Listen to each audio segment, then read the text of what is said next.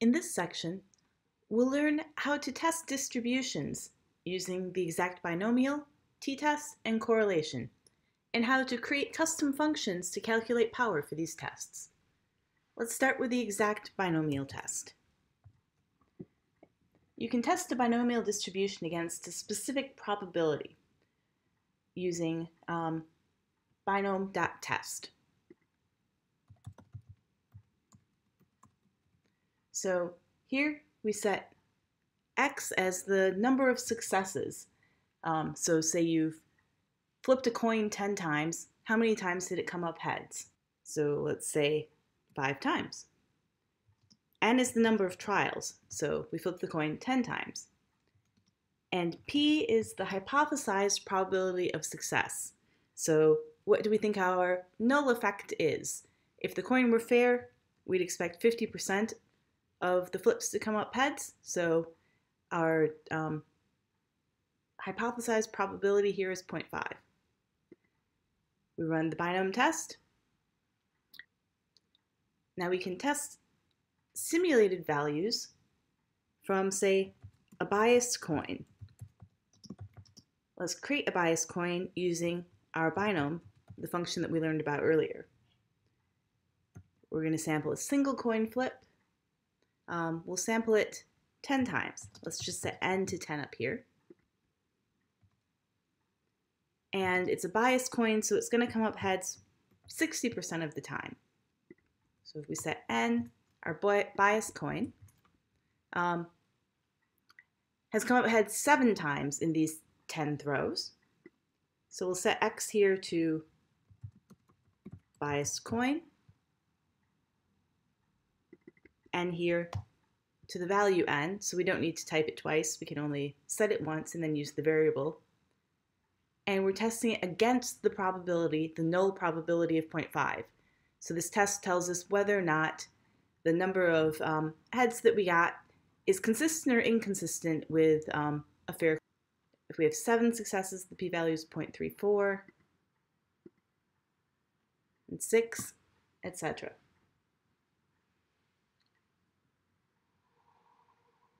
So we can run this multiple times and note the p-values for different numbers.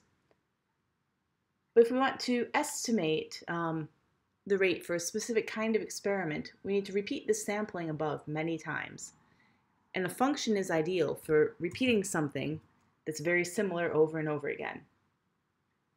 You set the arguments to the function to things that you might want to change. So let's call our function sim binom test. And the things that you might want to change in this function are different sample sizes. So we'll set that to n. Different effects, we'll call that bias. And different hypothesized probabilities. Now, when we're talking about the binomial distribution, 0.5 is often the probability that you want to test against, a 50-50 chance. So we'll give that a default value of 0.5. So in our function, we're going to simulate a coin. So use our binom to simulate one coin flip n times. We'll take the n that's set in the function definition, and it will have this specific bias. Then we run a binomial test. Let's call it b-test, the output of that. So binom.test will test the value of coin. Remember, it was flipped n times, and we're testing it against the probability p, this null probability. And we want to return the p-value. So we don't want this entire output here every time we run this function. Right now, we're just interested in the p-value. So we can set btest $p.value to return that. So if we run that to set the function, let's test it once and see what kind of values we get. So if there's 10 coin flips and the bias is 0.6, and we won't set the p probability, we'll just leave that as the default. And we're getting these same numbers that we got before.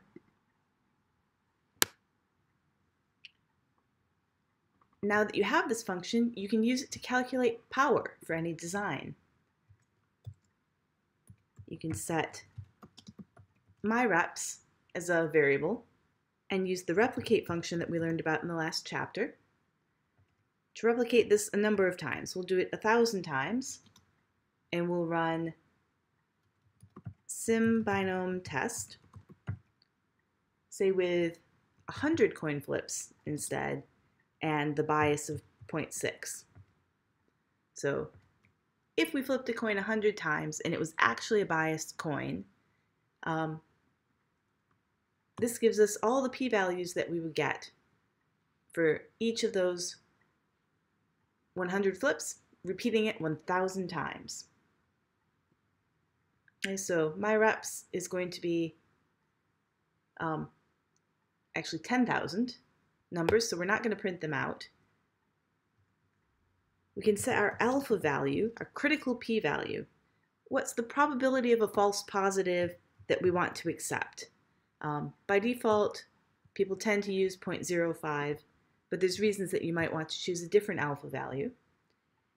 And then we just calculate the mean of how many times myReps is less than the alpha value. So we're just counting up the proportion of these numbers that are less than that number. And that's our power. So 46% of these 10,000 replications, we're going to get a p-value that's smaller than our critical alpha if we actually have a coin that's biased in this way and we run 100 coin flips. Now the power tends to go up if you increase the number of coin flips, so let's double it to 200 coin flips in each experiment. And now our power is 78%. Now you can plot a distribution of the p-values. I'm just going to copy in this ggplot right now, but it's a plain ggplot with a histogram. We're going to plot myReps with a bin width of 0.05, so everything in the first bin is less than our critical alpha. And this shows us the distribution of p-values that we could expect in an experiment like this. Next, we'll look at the t-test. So you can use the t-test to compare the mean of one distribution to a null hypothesis, so a one-sample t-test. We can compare the means of two samples with an independent samples t-test, or pairs of values in a paired samples t-test. Right? You can run a one-sample t-test comparing the mean of your data to mu. So let's make a simulated distribution, simnorm, using the rnorm function. Let's draw 100 samples from a population with a mean of 0.5 and standard deviation of 1. So here are our 100 simnorm values. And then we can use a t-test. We can compare these values in that distribution against a distribution that has a mean of 0 to see is the mean of this distribution different. Now the t-test function defaults to this one sample t-test if you only include one value.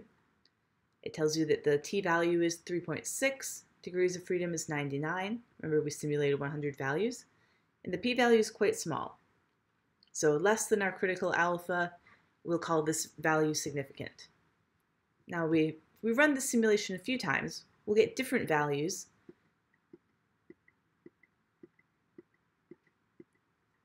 But generally the same conclusion. You can run an independent samples t-test by comparing two vectors of values. Let's simulate a variable called a with rnorm, and this will be 100 values from a distribution with a mean of 0.5 and a standard deviation of 1.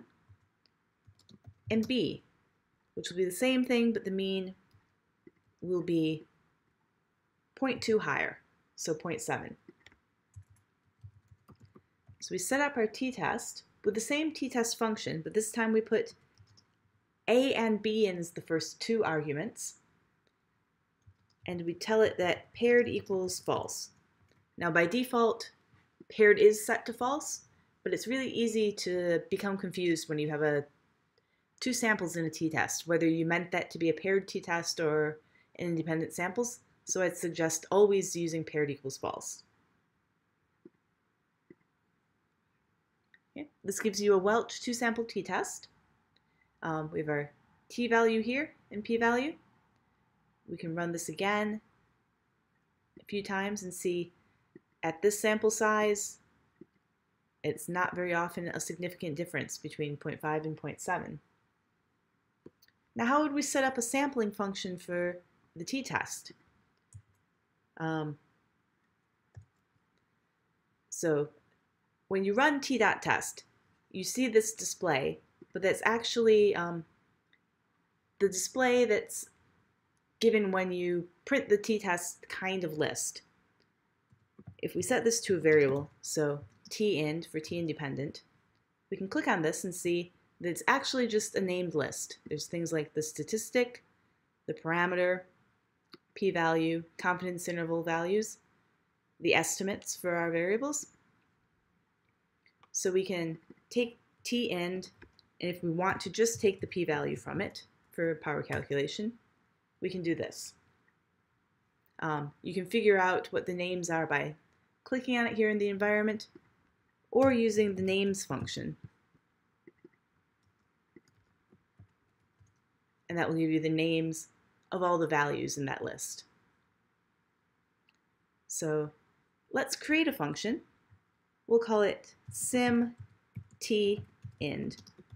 So an independent samples t-test. And again, when we set up a function, we want to give it arguments of things that we might want to change. So we probably will want to be changing the n, the mean of the first variable, and the standard deviation of the first variable, the mean of the second variable, and its standard deviation. We can give these default values, but we'll skip that for now. So the first thing we want to do in our function is simulate the first variable. We'll call it v1, and we just use our norm again. And we simulate n values from the function arguments with a mean of m1 from the arguments and standard deviation of sd1. We can do the same thing for variable 2. We give it mean 2 and sd2. Now we want to just copy this bit, make a variable called t_ind, and that's the t-test of v1 versus v2 and paired samples. And we want to return t_ind p.value. So the simulation function takes these parameters, simulates some data, runs the t-test, gives you the p-value. Let's test it on one set of variables just to see if it gives you the expected values. So 100 samples again, 0.7 and 1 for the first mean and standard deviation, 0.5 and 1 for the second mean and standard deviation. And these look like pretty similar values to what we got before. So now we can use this to calculate power. We'll use the exact same code really as before, so we'll scroll up here.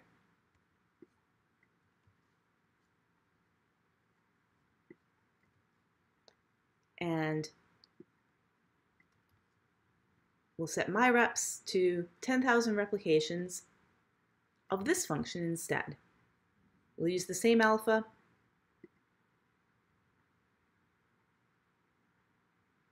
All right, and our power is pretty low, 29%.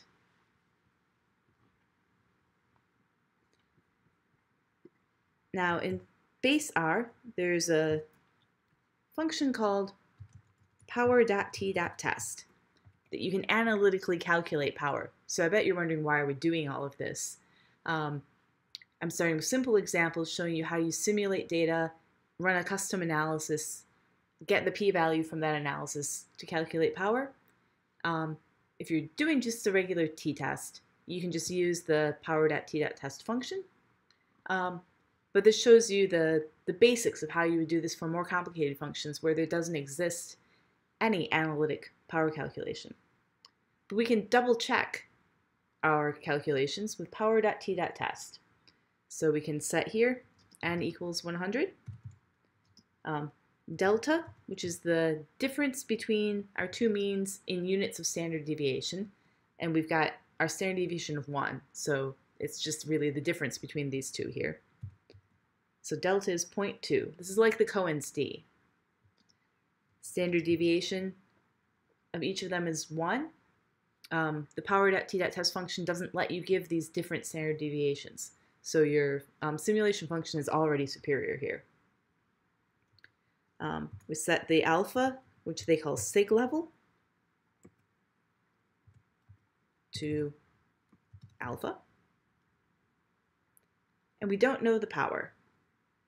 And we need to tell it what type. So type equals 2.sample. So we have an independent samples or a 2-sample t-test. When we run that, you get this output. Our power here is 0.29, almost exactly what we calculated with our simulation. And just like before, we can plot our distribution of p-values. We'll just copy the same code. Since we called it my reps again, and this is the distribution of p-values for this particular test.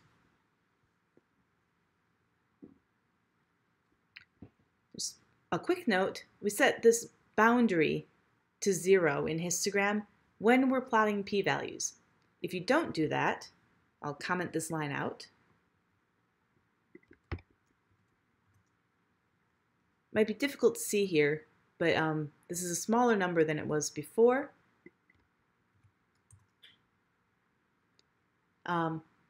Because the boundary actually incorporates values a little bit to the left of 0, which are impossible. P-values can't be smaller than 0. So if you set boundary to 0, it makes sure that each of these bins starts at 0 and doesn't start half the bin width before 0. All right. Finally, let's work out how do we calculate the correlation between two normally distributed variables, and how do we calculate power for that. So you can test if continuous variables are related to each other using the core function or the core.test function. So actually let's start with using rnorm multi to make a quick table of correlated values. So we'll set the n here to 100 values. There's two variables. They'll both have a mean of 0 and a standard deviation of 1. That's the default here. And r of negative 0.5. So they'll be negatively correlated with each other. Set the var names to x and y here. Okay. So here's our data table. And we can use the core function to calculate the correlation for the entire table, and it'll give us a correlation matrix. Or we can look at the correlation specifically just between x and y. We don't care about the correlation between x and x or y and y. That will give you just the correlation. Or you can use core.test, and that gives you the same correlation, but also the t-value and degrees of freedom for a significance test and the p-value.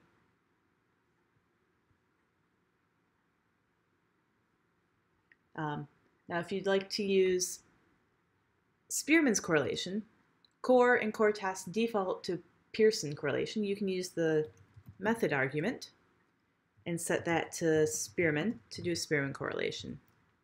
And this is the Spearman's rank correlation. So just like before, we need to create a sampling function. We'll call this one sim_core_test. And the things that we want to vary here are the n, like always, and the r. Let's give that a default of 0. So we just want to create n variables with a correlation of r. You can use that code right there. Set this to n instead of 100, and set this to r instead of negative 0.5. And then we can use core test. Let's use the Pearson's correlation since we're simulating normally distributed variables. And we can just put $p.value after this if we want to only return the p-value. So run that. And like always, we test it a few times and check that it gives us sensible values. So for 100 values with negative 0.5 correlation, we're getting very small p-values. If we give it a correlation of 0, we should get uniformly distributed p-values. Every possible p-value between 0 and 1 is equally likely. All right, so now to calculate power, we'll replicate this 1,000 times. We'll go back up and just grab the same code again.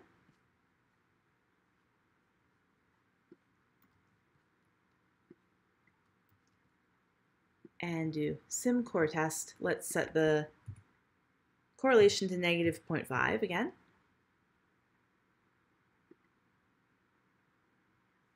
We can compare this to the value that we get from the power package. So there isn't a power calculation for R in base R. But if we use power pwr.r.test